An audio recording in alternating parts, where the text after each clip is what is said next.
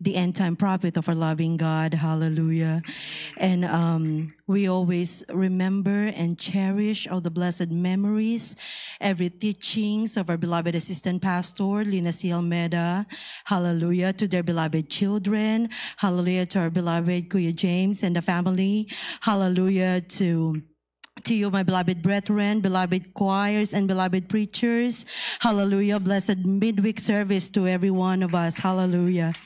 Hallelujah. Beloved brethren. Hallelujah. I thank the Lord, dearest Jesus, hallelujah, for this moment that I will get to thanks His mighty name, hallelujah, hallelujah, praise the Lord. First off, on the way here, hallelujah, I thank the Lord, dearest Jesus, hallelujah, because we had encountered too many accidents on the road. Every time that we would drive coming here, and then me driving, going to work, accidents were left and right. Hallelujah.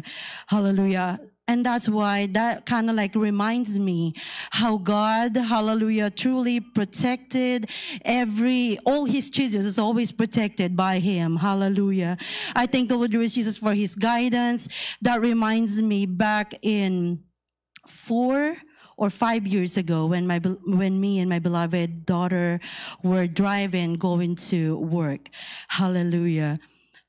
We were in intersection, and then I assume on the other side of the road they had a yellow light that this car supposed to yield, but he did not. So what happened?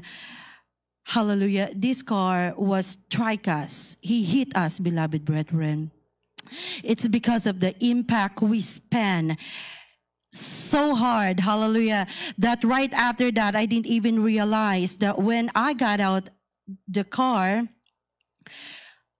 I noticed that we are facing the counterflow. So traffic, left and right, hallelujah. But before that, mga minamahal, my car, all the airbags, hallelujah. So, but every time that I remember or I can think about this testimony, beloved brethren, I can't thank the Lord. I can't thank Him enough, hallelujah, for His protection. Amen. All our airbag in my car were all deployed. My daughter was 2 or 3 years old at the time.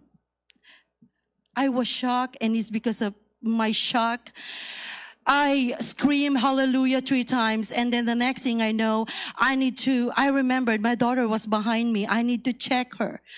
But then I'm afraid. Everything happened so quick, mga binamahal. When I look back, I had in my head that if I see red, for sure that is blood. Hallelujah. But then when I look back, I check on her. She said, "Mommy, I'm fine." Hallelujah. I didn't see no blood. Hallelujah. Hallelujah. Hallelujah. Mga minamahal, and then ambulance came, firefighters, cops.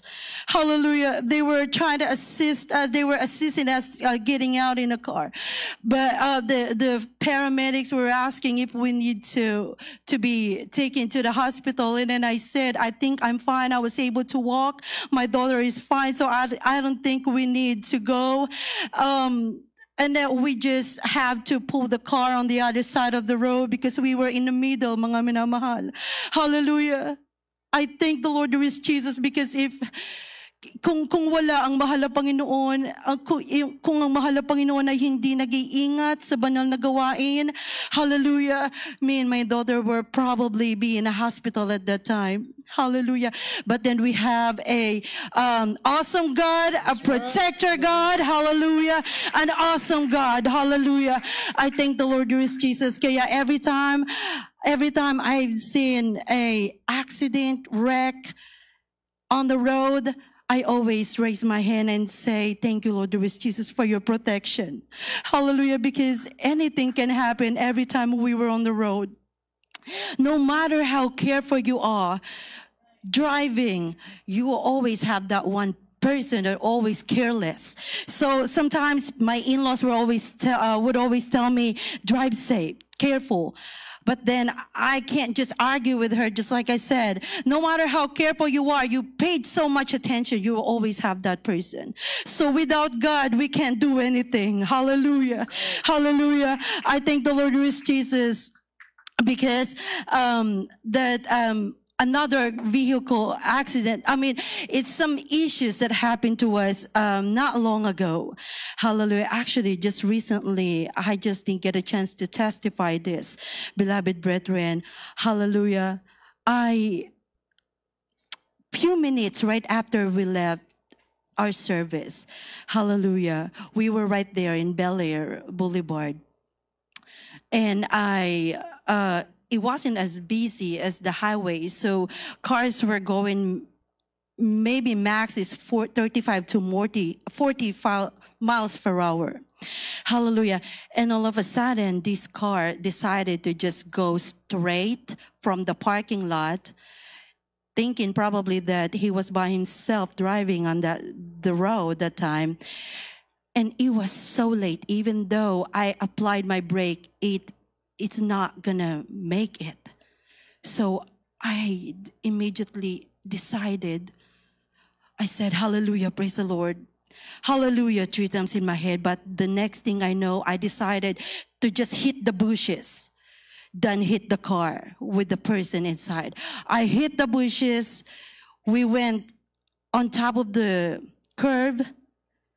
And the next thing I know, I heard a explosion, like pop. It's like, it was so loud that me and my daughter were bounced inside the car. Mga minamahal, hallelujah, my tire it didn't pop, it exploded, beloved brethren, hallelujah. But then I thank the Lord Jesus once again because he protected us. Hallelujah.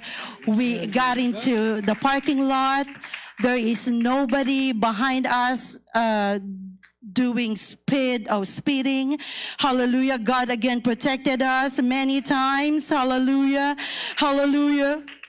Mga minamahal, especially here, I'm not sure in other states, but here in Texas, people doesn't drive, they fly here. Hallelujah. That's why we used to call them that they're a pilot, because their tires weren't actually on the road, they were flying. That's what they were. When the speed limit is 65, they go 80. Hallelujah. Hallelujah. That's why I said, Mahal na Panginoon, let me do 5 miles an hour over the speed limit, because every time I go over and then I ask the Lord for protection, I feel bad that I'm not obeying the speed limit, and then I'm asking the Lord for protection. So I said, Lord, just let me just go at least 70, 72.